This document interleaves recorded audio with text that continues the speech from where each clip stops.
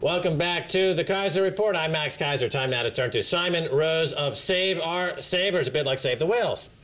Yeah, I think maybe Savers are probably closest to extinction the way things are going.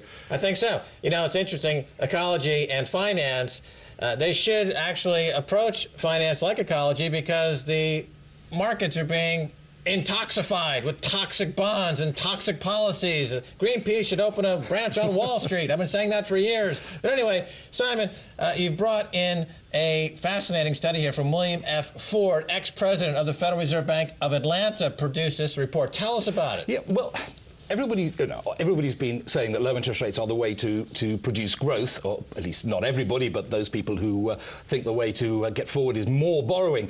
But his team actually calculated what would happen if the people who used to get their income still had it. And he said that low interest rates are costing the US economy an annual $371 billion in spending, 3.5 million jobs, and 2.53% of GDP. And it says, with higher interest income levels, output could grow more than twice as fast as it has, and the US economy would be well on its way to a vigorous recovery. And that's coming from an ex-central banker.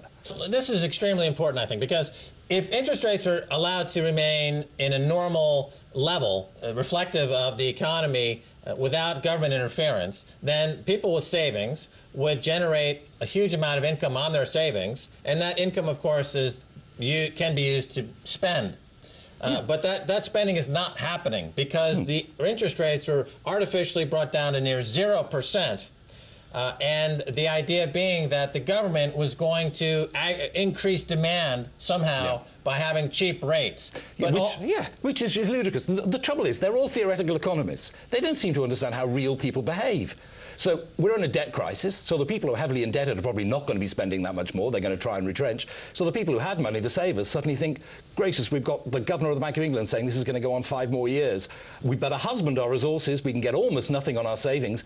The instinct is to hang on to your money, even though you're actually losing money through negative real interest rates. It's not to go out and suddenly spend as if there's no tomorrow. It makes absolutely no sense. And that's without talking about, of course, whether the central banks should actually be controlling the price of money anyway. So the arbitrage of interest rates on your savings versus the daily workings of a bank are been working for generations. The bank offers savers a rate of interest. It then loans money out at a different rate of interest, and therein lies the spread that they use to create profits for the bank. But since the banks have become involved not with traditional banking, but in speculation, they feed on artificially cheap interest rates to fuel another set of arbitrage, which is the amount of negative interest rates that they can borrow against to fuel speculative bets using derivatives in the hopes of capturing huge gains that they say will eventually trickle down to society at large, but somehow never do. And you've got this enormous hole in economics where the savers who would traditionally perform the role of increasing spending by the fact that they're saving. You know, it's capitalism, right? Capitalism, you need capital. To have capital, you need an interest rate to attract capital. Yeah, absolutely. That's what they don't seem to understand, that savings provide the investment money we need to produce growth. So what do you do in a debt crisis? Well, let's just sit on savers and let's squeeze them till they're really hurt. We talked about 6 months ago. At that stage, I would have thought interest rates for savers couldn't go any lower. But they're going lower and lower. And now in the UK, the latest idea to help the banks out is this funding for lending scheme, which is giving the banks incredibly cheap money, which in theory they should be lending on. They're probably not going to. And all that's happened is they don't need savers' money anymore, so interest rates have gone down still lower. Simon Rose of Save Our Savers, interest rates in Switzerland are negative 0.5%. There are 6 countries in Europe where savings rates in those countries are negative. People are allowing the banks to take money from them to just hold on at a guaranteed loss. So what we're seeing is the decapitalization of the West. I mean, it's extraordinary. Eventually, there'll be no savings left, and where are we going to be then? They keep arguing in this country about the difference between austerity and growth. They don't seem to understand how wealth and growth are created in the first place. The level of knowledge about the economy among the people who are actually deciding what's happening is absolutely asinine. I mean, in the UK, for instance, we've had the Prime Minister and the Deputy Prime Minister and even the Chancellor on occasion have got confused over the difference between the deficit and the debt. For George Osborne occasionally watches this show, my understanding, to pick up on some of the things he missed out when he was out there at some Piggly Wiggly party at Eton. So tell him what the difference is. The deficit is simply the extra amount you're borrowing each year. The debt is the total amount you're owing. And unfortunately, the UK, although the perception is that the government is actually, well, the perception among many people is they're reducing the debt. Not only are they not reducing the debt, the deficit, which was due to come down in this current financial year to about £92 billion, well, the latest projections are it's going to be 120, maybe 130, up on last year. So it's not only is the debt not going down, the deficit is going back up. And we currently owe about, as a government, £1 trillion. That's due on their forecast to go up to $1.5 trillion in 3 years. As a percentage of GDP, that represents? Well, that will, at the moment, we're on about 2/3 of GDP. It's going to go up to, like America, by about 3 years, it'll be 100% of GDP. Okay. And that's not including, of course, all the contingent liabilities that they don't bother to put in the figures. So it's pretty scary. We're in a debt crisis and the debt is getting worse. Okay, so the government deficit's heading to 100% of GDP or higher. What's the consumer debt to GDP situation? That's similar. It's about 100% at the moment. Okay, the biggest problem, of course, is the financial sector. Okay, financial sector debt to GDP. It depends who you talk to. McKinsey figures will show that if you add up all the sectors, which including about 300% in the financial sector, you get to about 500% debt to GDP for all the sectors.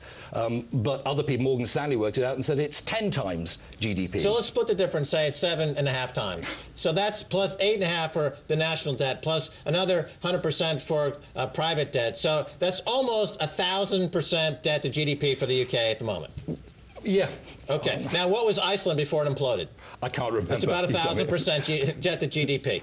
And if, in fact, now this is a policy that's just it's not unique to the UK. Every government in the world is pursuing this race to the bottom, by devaluing its currency, bringing in ZIRP, 0% interest rates, this faulty idea that by making debt so cheap that you're carving out the very essence of your economy and destroying your currency, you're going to somehow stimulate export growth. It's like a lot of leaking lifeboats. It's just which lifeboat is actually leaking least. Let's try and jump in that one. It's ridiculous. You say it's a race to the bottom. Right, so you got two lifeboats, both with holes in them, and with people standing in those boats, bailing out by dumping water from their boat that they're bailing out into the one next to them. And that's going on simultaneously back and forth all over the world, and the whole thing is sinking.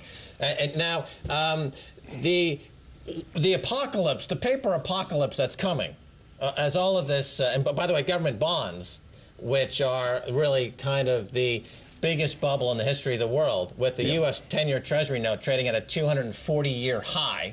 It's in a bigger bubble than even tulip bulbs in the 1600s. With that enormous bubble now ready to burst and the paper apocalypse coming upon us, many suggest that those with the most gold will survive. In a leper colony, those with the gold teeth do best. I just made that up. But anyway, UK, of course, thanks to Gordon Brown, is not doing well on that front either.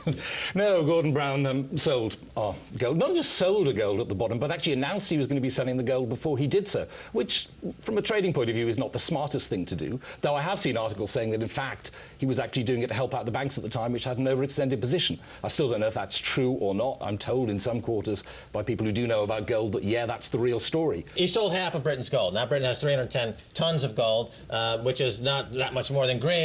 Versus the Eurozone, which has 12,000 tons of gold. What do you make of this spat between Cameron and the Eurozone? It seems like Cameron is sticking his foot in his mouth because if, in fact, there's a split and the monetary banking union stays in Eurozone and UK is isolated, the UK stands to lose because they have this huge debt burden. Who's there to fund the debt? You're going to go to the European partners and fund all this debt? In most of the arguments about the EU, it's all about, oh, we trade so much with the EU, we need to be in the EU. Of course, the most important thing is how extended our banks are to what's going on in Europe. I mean, if you know, if the euro goes down, I'm sure it will have an appalling effect in this country too. But who's going to fund this 1,000% GDP ratio? This is the worst indebtedness of any of the G20 countries. Appalling. But you've got this idea among many economists that debt just simply doesn't matter. For every debtor, there's a creditor. Therefore, we can just ignore it completely. I don't believe that for a minute. I don't think most savers believe it. The problem is we're getting into a really terrible position, and they've stalemated themselves. They're painted themselves into a corner. What is the natural way out now? I mean, it's almost all the options are appalling to think of. Almost the best bad option is just stagnation. But my point, though, isn't Cameron painting himself into a corner? Because if they bring in a fiscal union, which it looks like they will, that's an enormous piece of business that's not going to be run through Frankfurt, and to manage this huge new lending facility, new central banking facility. It'll be in euros. It won't be in British pounds. Britain will have isolated itself from this business, and the banking center, which Britain prides itself on, is going to be diluted. Not only do they have the scandals of HSBC, which has just announced another $500 million worth of money laundering charges tied to Mexican drug cartels to bring that total liability 50 or 60% beyond what it was even 2 weeks ago.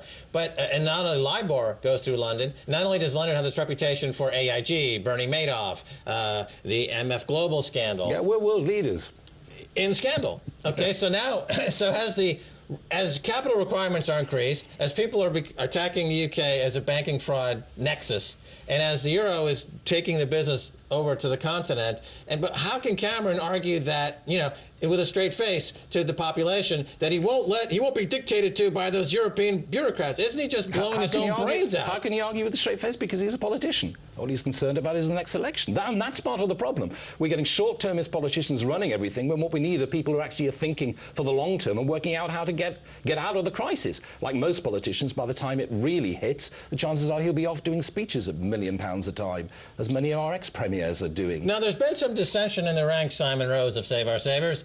Mervyn King, of course, Bank of England, outgoing Bank of England head, he's been really pointing the finger and saying that the policies of quantitative easing really are, at best, a Band-Aid situation that fixes nothing.